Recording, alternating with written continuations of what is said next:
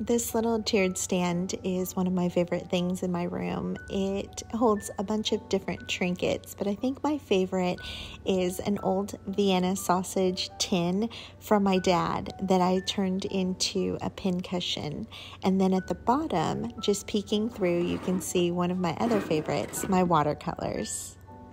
Today we're going to be using these watercolors in an unconventional way, and we're going to make the most beautiful paper flowers that you can put in your journals. What's really great about them is that they lay pretty flat, and so they don't put so much bulk in your books. And I just wanted to welcome you today, whether you're new or you've been with me for a little while. I'm Ingrid Carlsen, and I am so very happy that you're here with me today.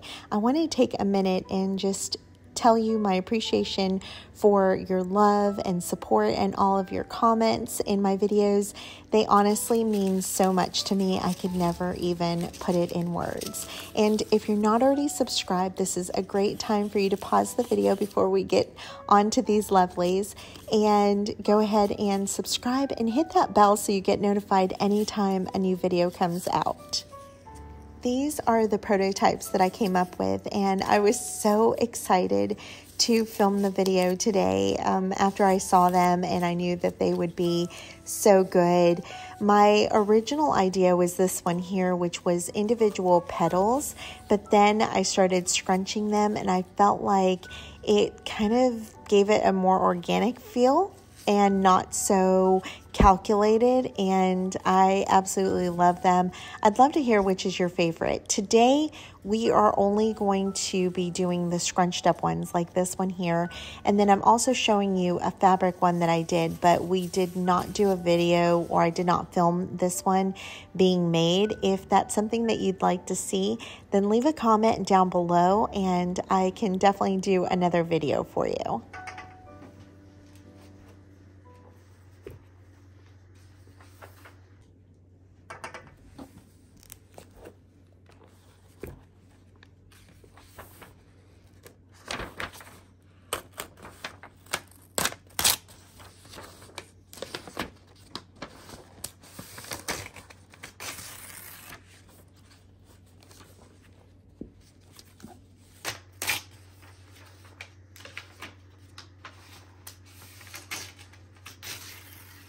The process for making these flowers is pretty much the same for all three, with the exception of the substrates that are used. I'm going to be using book page, also a natural like cone-like coffee filter, and then a regular white coffee filter that you can get anywhere, including these that I got at Dollar Tree.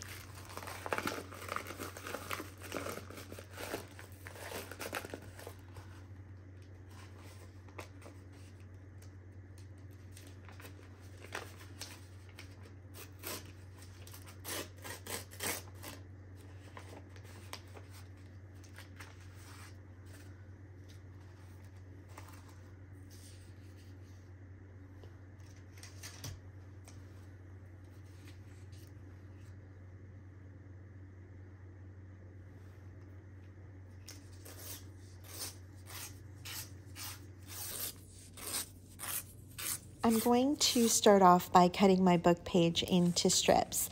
Now, the more organic or wild you want your petals to be, then the more torn your pages will be. So that's up to you. If you want to use a ruler that has more of a jagged edge, then you can definitely do so here.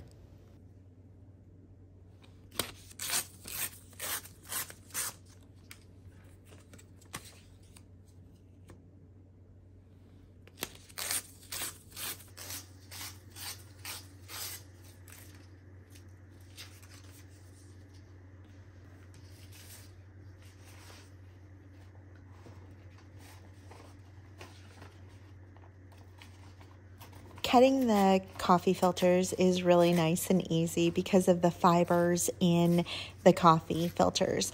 Another thing is that because of their make and what their purpose is, which is to hold a lot of grounds with water and water that's sitting for a long time, they are really great for this project because they're really strong and they hold water really well.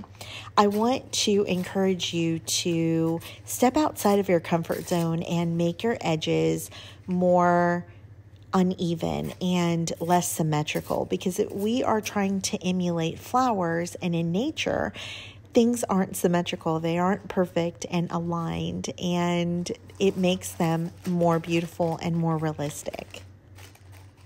My prototypes yesterday did not include the regular coffee filters because I could not find any, and I'm glad I made the trip to Dollar Tree today so that I could get some, because I absolutely love the texture and volume and everything about the white ones. I am very curious to see which one is your favorite at the end, but definitely keep an eye out for the ones with the white coffee filter.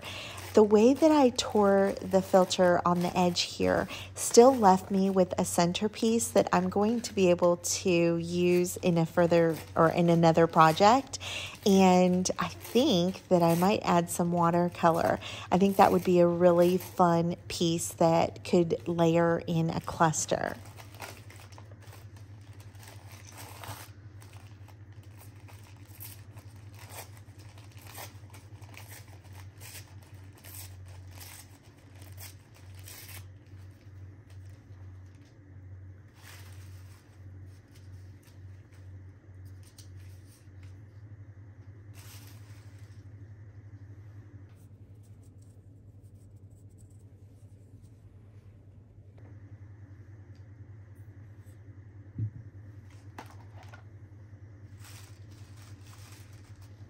Once I've torn out all of my strips, now is where the fun part starts, and we are going to use our watercolors.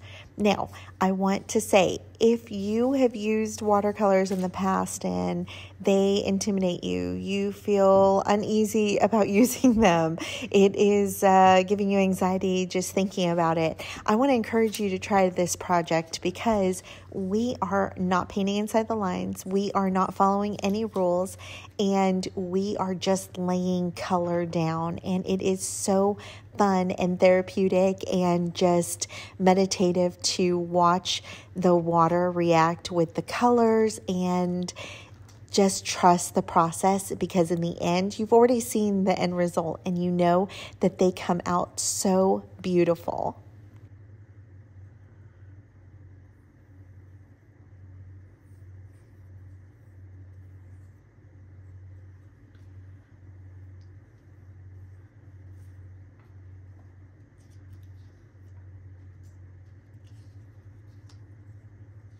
I found that the best way to go about this is to add a layer of just the water directly on the paper or the coffee filter. And then that way, when the color hits the water, it expands and it runs, and it just does what watercolor is meant to do. Now, that means it's unpredictable, but that also means it's beautiful.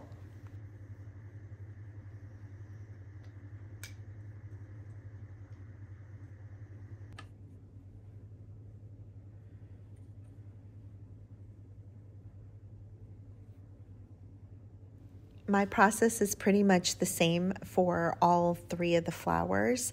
I start off with a wash of my color that I want the petals to be. So in this case, it's going to be pink, and I'm going to run it about 3/4 of the way through the strip. Then on my right hand side, I'm going to add green for my center.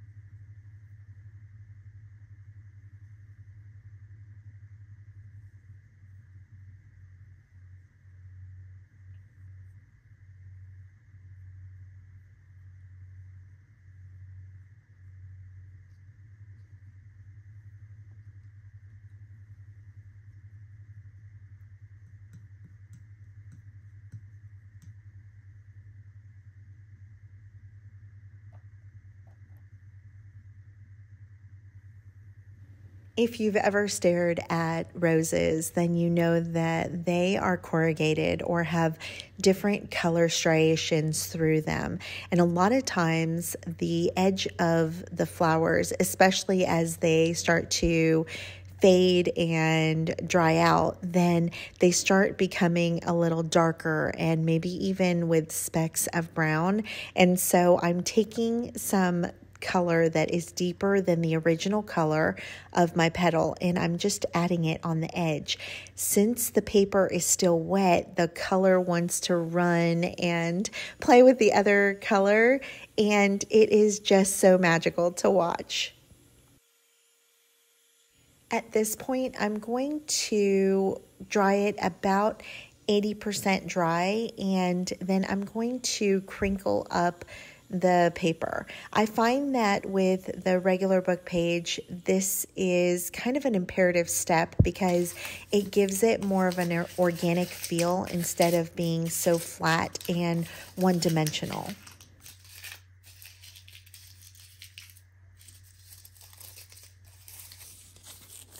Just listen to this crinkle.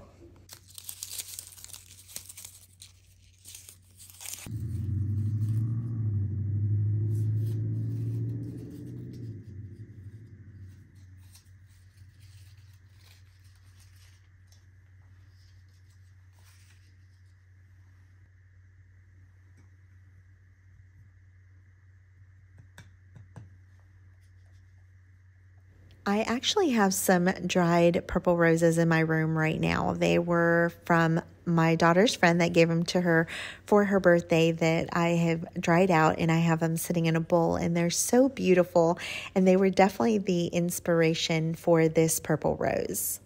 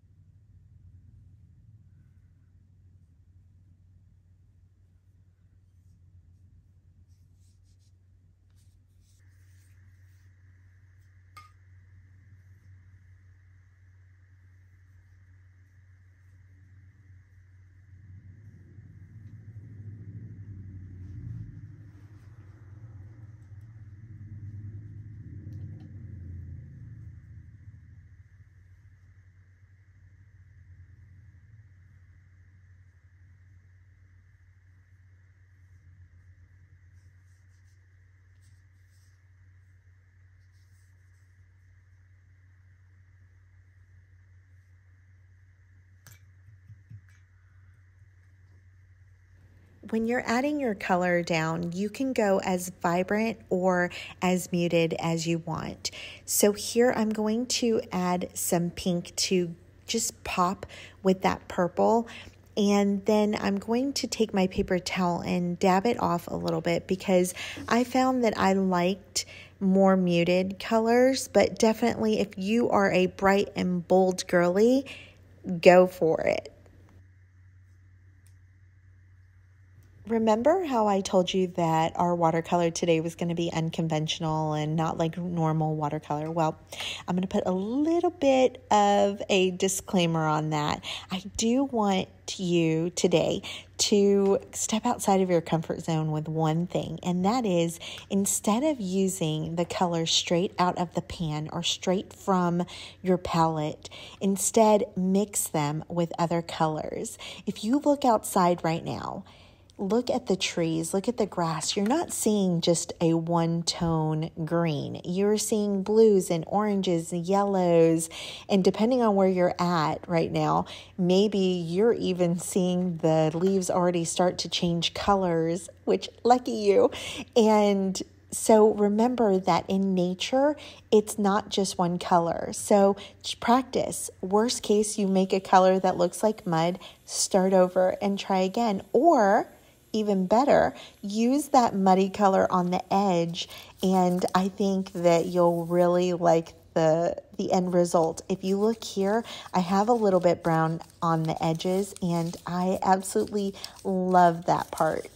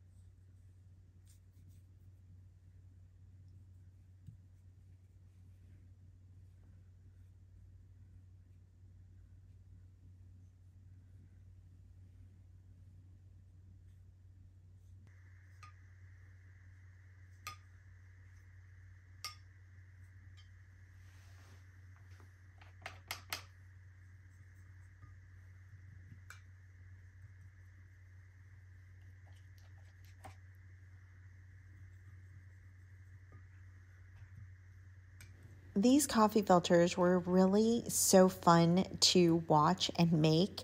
As I started adding the colors, first it started looking like a rainbow, but then it started really looking like a petal. Like if I were to take a rose and if it wasn't individual petals and I was to roll it out, this is what it would look like to me. And I was amazed. The other thing is, once it dries, it starts drying with almost like lines in the paper, making it look almost like a crepe paper, which is so fun.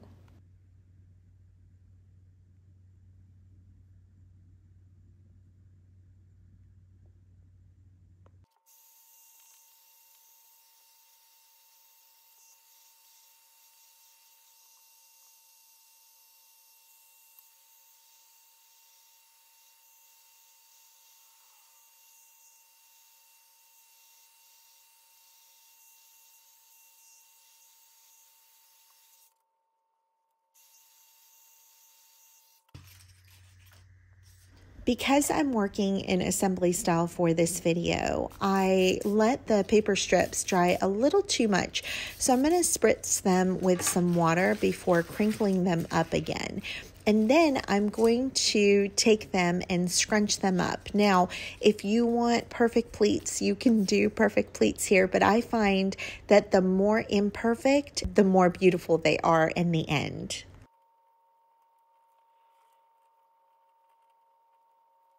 It's so hard to believe that these little strips of paper that are scrunched up are going to make gorgeous flowers.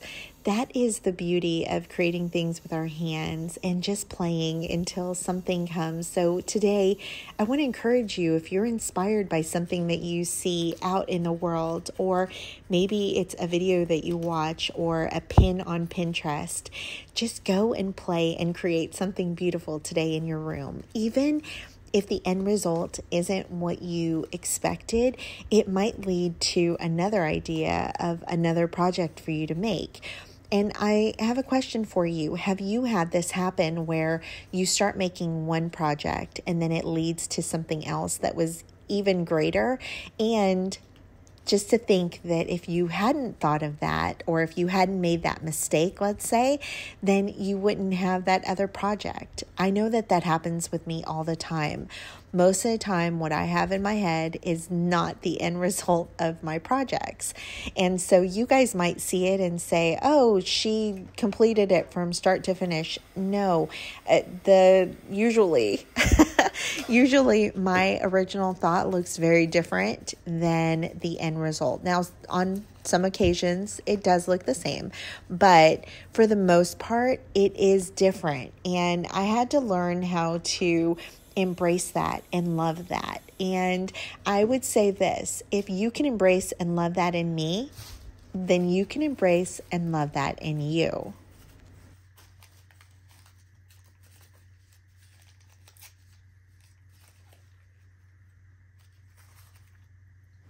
I truly love all of the flowers that I made, but there is something so ethereal and just lovely about the feel of these white coffee filters. And if you don't know which one you're going to try, I would say start off with these if you have them, because they are just so lovely. Even looking back on them now, I just see all of the texture and the lightness of the material, and they are such beautiful flowers in the end.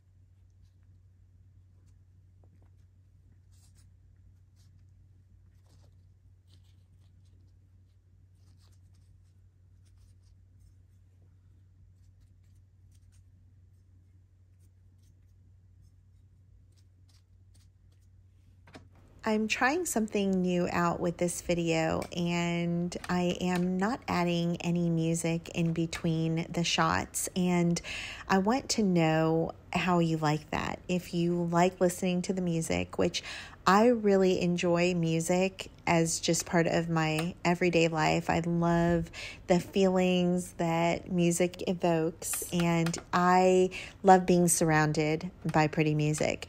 But I know that's not everyone's cup of tea, so I'd love to know if you could leave me down in the comments and let me know your thoughts. Now, there are times where I have to add music, but I want to know overall if you are a music lover or if you're like the more simplicity of just having the paper speak for itself.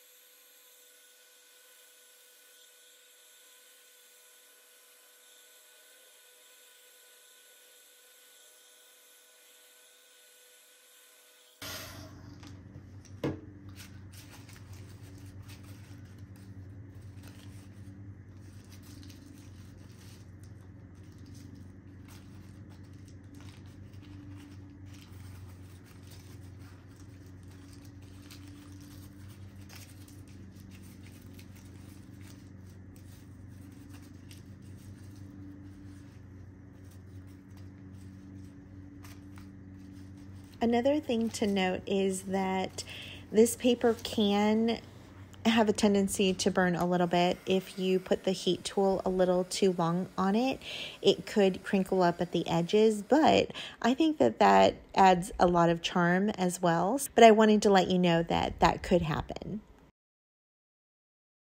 How gorgeous are these edges on these papers? It really is hard to believe that it was just normal paper that just had a little bit of watercolor added to them, and they really do look and almost feel like dried flowers.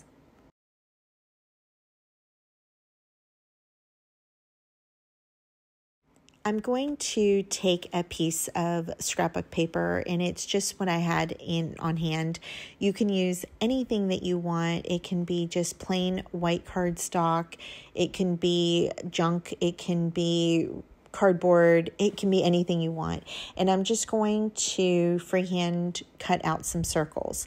A couple of things here. You can 100% use a punch if you want and have all your circles be the same size. Number two is that depending on how big your circle is going to be how big your flower is.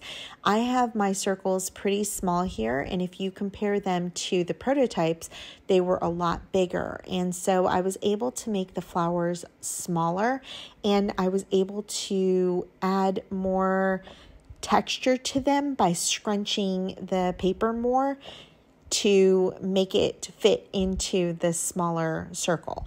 So if you want a more loose leaf or petal, then you're going to want to make your circles bigger. And if you want it smaller, like I did here, then of course make them a little smaller.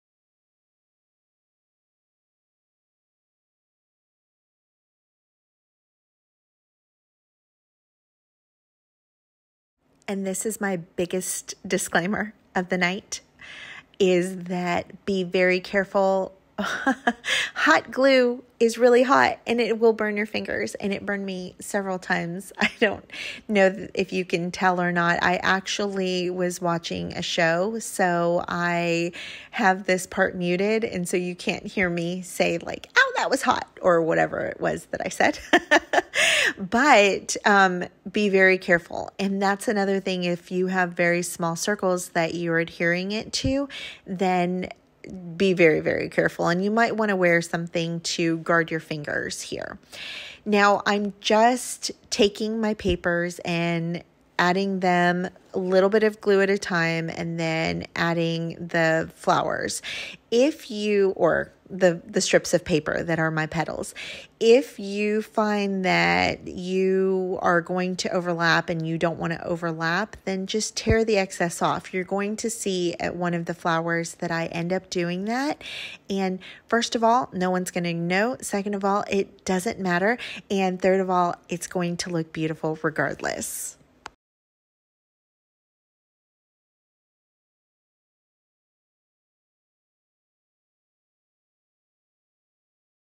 Speaking of beautiful, I did want to take a moment. I just want to tell you that you are beautiful.